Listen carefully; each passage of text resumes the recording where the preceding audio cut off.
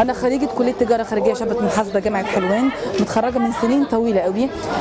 مشكلتي كانت مشكلة زي أي حد ممكن يواجهها على مستوى الشباب كله، على مستوى العالم العربي كله، إن إزاي أبدأ نقطة البداية ومنين بيكون الصفر، إزاي ممكن أشتغل من غير ما يكون عندي رأس مال كبير ومن غير ما يكون في واسطة ممكن تزقني تعملي عملية بوش إن أنا أدخل أي مؤسسة أو منشأة أو بنك أو إلى ما لا نهاية.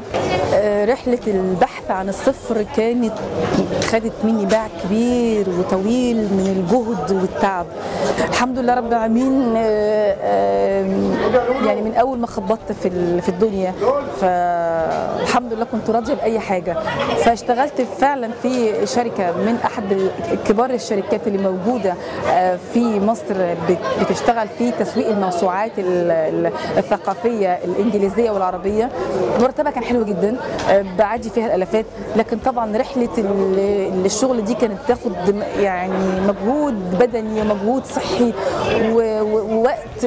فقررت ان انا افتح محل صغير بامكانيات ضعيفه جدا، على قد كيلو كبده، على قد كيلو سجق، على قد كيلو مخلل.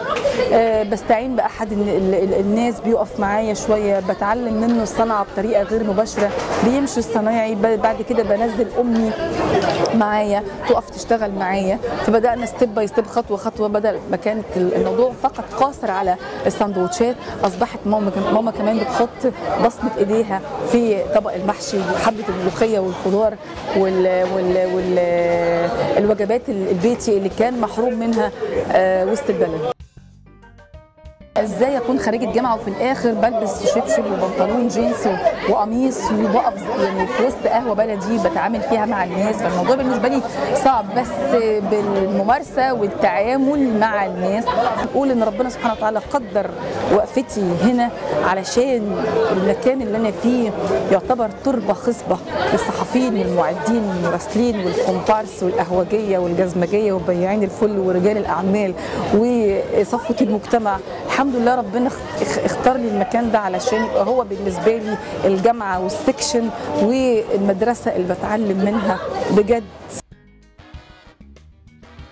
أنا ساعة لما نزلت عشان أفتح المكان ده وما كنتش لا أجيد الطهي ولا أجيد الطبخ، أنا عايزة أقول يوم ما نزلت المكان قسما بالعلي العظيم أنا لقيت ربنا موفر لي المكان وموفر لي الفاترينة وموفر لي التنورة وموفر لي الشعلة اللي أسلق عليها الفراخ وموفر لي كل حاجة.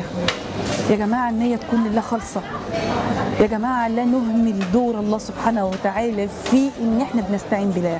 أنا نفسي أكون مقدمة برامج اجتماعية، أطمح إني يعني أكون قادرة على أفي حق الله سبحانه وتعالى في البرنامج بتاعي. لا نغفل أبدا عن ذكر الله سبحانه وتعالى، لا نغفل أبدا عن فضله علينا. ويا رب يتحقق أمنيتي وأمنية كل الناس، لكن بالاجتهاد والعمل.